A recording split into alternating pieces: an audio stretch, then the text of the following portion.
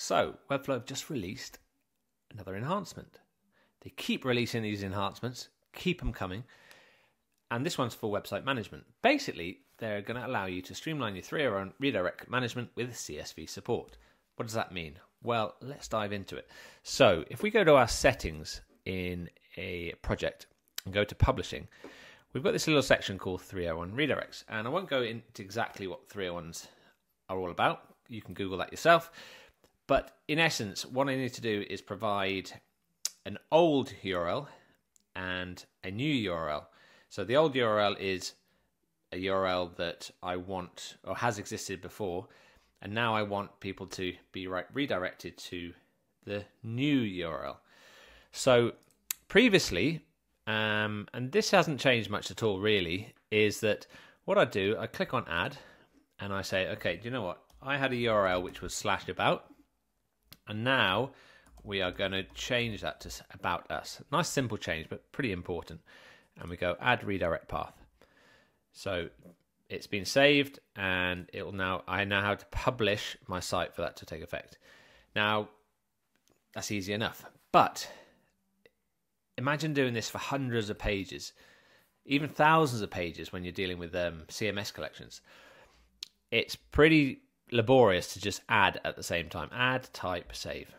So before today, what you had to do to sort of do this on bulk was use a Chrome extension created by Finsweet to bulk import, as the button says here. Lovely labeling of a button saying what it does on the tin.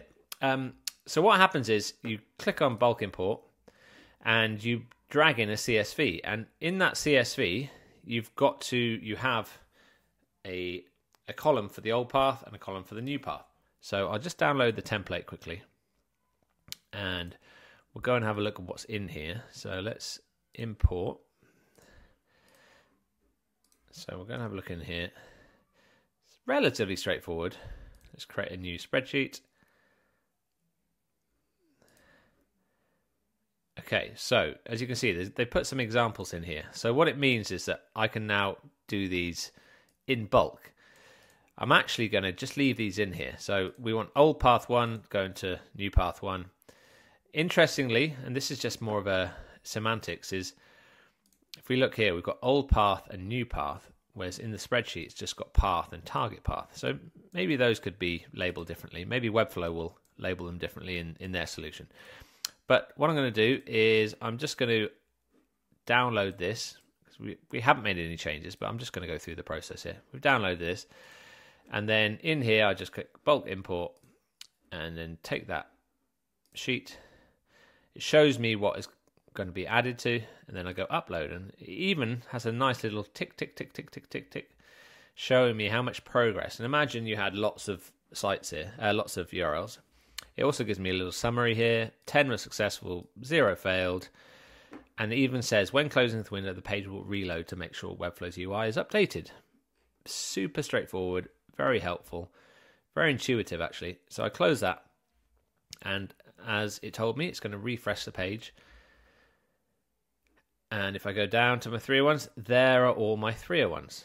So what if I wanted to do this with Webflow? Well, if you think about here, I've got all these paths here, plus about and about us. So I've done this job. I previously did it with a site, imagine, and now Webflow released this feature. So what do I want to do? I want to put in the paths of 11 to 20. Okay, so what I'm going to do, I'm just going to go here, and I'm just going to duplicate those.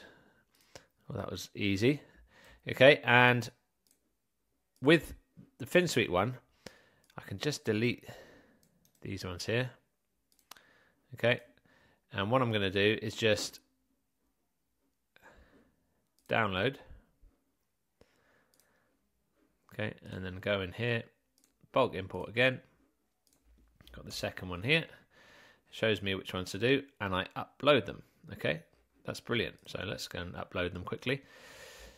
This might seem like I'm telling you how to suck eggs here, but I'm just doing this just to show you an interesting difference between the way Finsweet does it and the way Webflow do it. So all these paths are now added, okay? So what I'm going to do is just delete these quickly because this is something that Finsweet doesn't allow you to do in bulk, is delete elements. So I want to delete all of these. This very annoying little pop-up is coming on the top here. I'm going to delete all of these. Okay. And we're back to square one. Okay. Now, notice we've still got the about and the about us. Even though we didn't import those, they're still there, because what Finsweet do is add in extra. They don't override. So let's do this on Webflow. So let's go import. And we'll import the same template. Yes, it has a header. Now we get a little warning. To be honest, it's not that, this exclamation mark could be a little bit more aggressive, I think. Overrides existing redirects. Portfolio already has 11 redirects, and they'll be overwritten if you import this file. Okay, so if I'm to do this, I have to overwrite. So what does that mean? Well, let's go and have a look. I'm going to import in progress. We'll send an email. I can check my emails later. There'll be lots of things. Anyway, it's happened. There we go. So they put all these new paths. So 11 to 13. I'm not sure why that's in this different order. Not that it matters. But they've got rid of all the other ones. So 1 to 10 have now gone. And the about has now gone. And actually, there's no way of me getting those back. I don't know where they are. I've never downloaded them. They were done, for argument's sake, they were done months ago. This is an issue. This means that my marketing team are going to be pretty annoyed with me because I've just lost a lot of work that someone else has done. So the only way to safeguard against this is to never import unless you have exported using the Webflow. So if I go export, I'll get a download. I don't know why it just doesn't download it automatically. I don't need a notification say download. And what I'm going to do is I'm going to import this and okay, create a new spreadsheet. Open that. So now what I have to do, I have to leave these here, and instead I have to add in any new additions.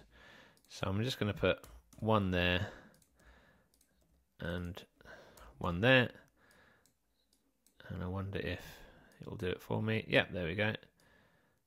Okay, so now I download this one. In fact, I need to put the about us in as well, don't I? About goes to about us. Download this. Okay, and then go to import and import that. Yep. Interesting, there's no checklist, there's no... Oh! An error occurred. Click to download and review errors. Okay, so now I need to go back into... and see my errors.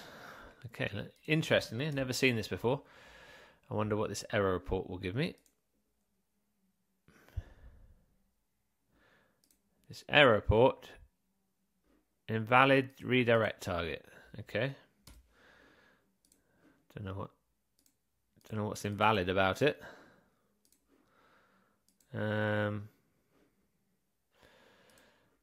Anyway, yeah, there we go. Not great, to be honest. I'm going to stick with Finsweets. I probably will use the export, but I'm very dubious about using the import in the new Finsweet and the new Webflow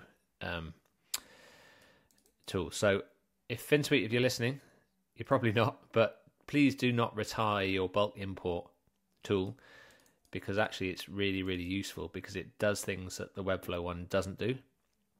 And Webflow, if you're listening, please can you revisit this UX, because It is a little janky. It's not as good, in my opinion.